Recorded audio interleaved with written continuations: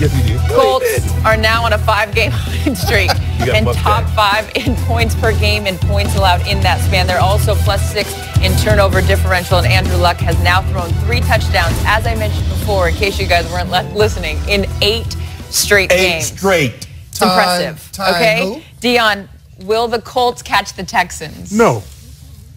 No. The Texans are the class of that division. No, the Colts won't. You were going to say Peyton Manning. Is that what you were saying? Yeah. You were looking for the Peyton Manning thing? Okay, sorry. Yeah, he tied Peyton Manning with 8 straight games with 3 touchdowns. Sorry to interrupt you. They're not going to catch them. Okay. I agree.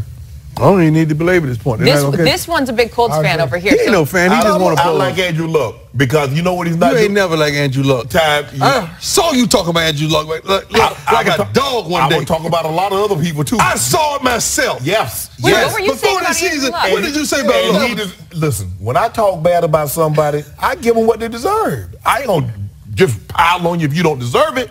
He deserved it, and I gave it to him. So now you back. Too many hits, too many turnovers. So now you back. Huh? He taking care of the ball. Now you back? Except today. I'm back. Wait, I need a map to follow along what you're into and what you're not into. I'm into good football play. I'm back. When they play good, I talk good. They play bad, I talk bad. Now you're starting to sound like his whole motto in life. Yeah. Okay, so we can all agree on that. I don't know the kid. Okay, fine. So, again, for those of you following along at home, the Colts now second in the AFC South behind the 7-3 Texans. So Houston plays on Monday night against the Titans, but